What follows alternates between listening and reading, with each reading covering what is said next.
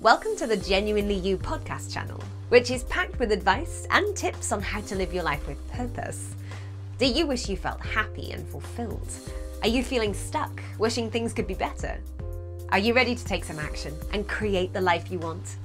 To start living an empowered life, you need to recognize and make full use of the power and freedom that comes from being genuinely you. Your host is Gina Gardner, a #1 best-selling author whose whole life has been about supporting people to achieve personal empowerment, helping people just like you recognize that they can.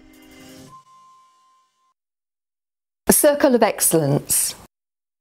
Today I'm going to build on the positive anchors of last week and teach you Circle of Excellence. This is particularly helpful when you don't feel you have the emotional strength to deal with a particular situation.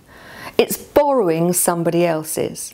But it works on the same principle of getting into a strong emotional state, building that up from 50 to 70 to 100%, and only then triggering it, using your finger and thumb to really have that very much anchored so that you can trigger it later.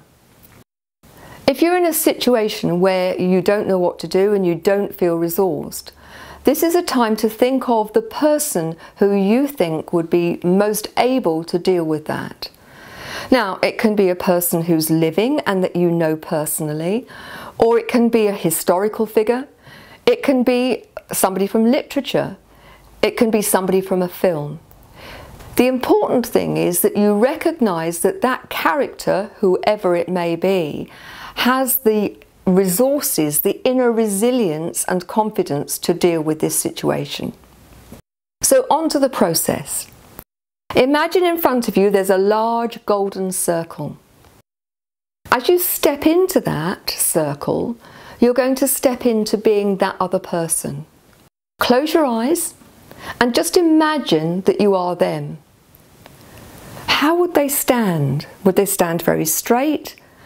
Are they old or young? Are they male or female? Doesn't matter. Doesn't matter if you're a male and you choose to model somebody who's female or the other way round. What you're after is their emotional strength.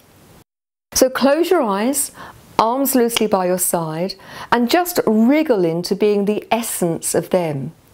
Breathe like them. And just get yourself to a place where you imagine that you are them. And then pose them the question, what would you do in this situation? Allow it to settle for a minute and then ask that person 3 pieces of advice that they would give to the person who needs help. Those pieces of advice will come. Remember those, and when you come out of the circle of excellence, then you can write them down. But for the moment, what we're most interested in is you having that emotional strength that you can take on by becoming that person. Remember, rack up the strength from 50%, 70%, 90, 100, and then use your trigger, your anchor within your finger and thumb, which you are going to use to trigger off this emotional strength. Allow that to happen and then beam that advice and that strength from them into the you of today. Let the finger and thumb go, open your eyes, step out of the circle, and then take in the beamed energy, the beamed confidence that that person has sent you. Jot down their advice. Of course the advice is coming from you, but what you're doing is getting past the anxiety and stress to get to the inner wisdom that is truly you. And you can model the behaviours, model the action, model that sense of strength from these other people. I have one client who decided that her character was going to be Aslan from The Lion, the Witch and the Wardrobe.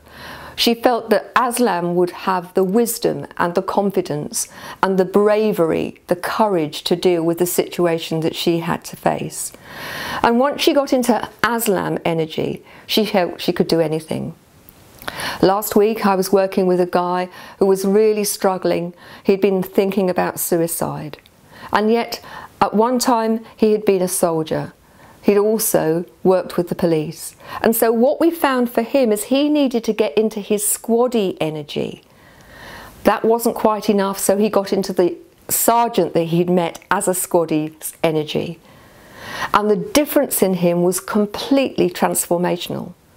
And what I've heard in the last week is that he's moved from being suicidal to someone who really has a sense of control. And that when he's feeling that things are difficult, he's starting to use that anchor of being his sergeant. Now, he's not there yet, he's only just started. But I would urge you, use this. 28 days to create a new neural pathway, but the Circle of Excellence can be used also in any situation where you need that extra bit of help. So, the power of anchoring and Circle of Excellence. Give it a go and please let me know how you get on. Good luck and see you next week. You've just been listening to another great Genuinely You podcast. We hope you enjoyed it.